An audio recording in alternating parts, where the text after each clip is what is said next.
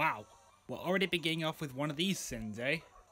Okay then, we interrupt Miitopia casting call chosen ones to bring you Super Smash Bros. Ultimate character reveal. Not once, not twice, not thrice, not 4 times, 5 times. 5 sins. Dark Lord talking to himself in his castle before our heroes make their appearance. Okay, that mage is f***ing lazy. Did you see that yawn just then?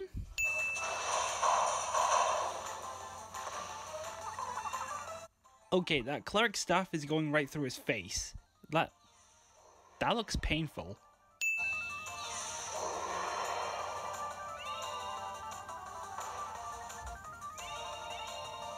Steals only 3 of our heroes' faces rather than all 4 of them. Because, plot.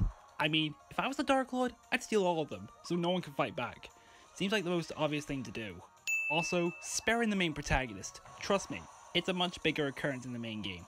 We will get into that once I release the Everything Wrong with Miitopia remake video when the game comes out in late May. Oh no!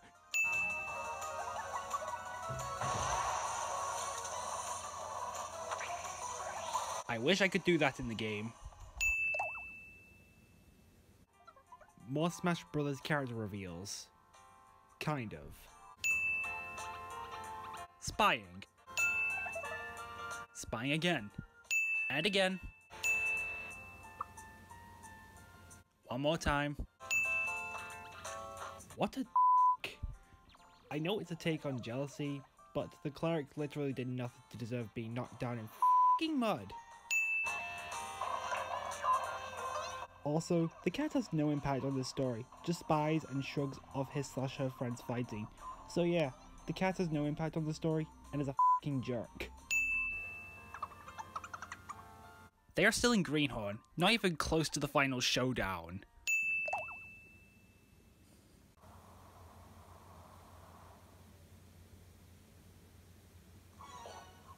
What the f***? Another few Smash Bros. Character reveals. You probably should have expected this sin coming by now.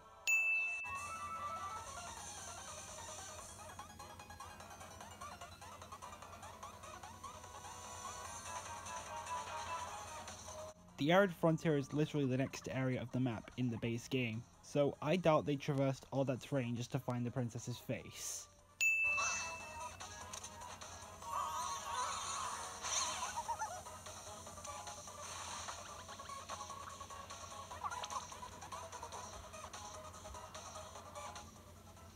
Wait, so the cat was forced to do Night Watch after tripping over a team member despite losing all control because of the imp?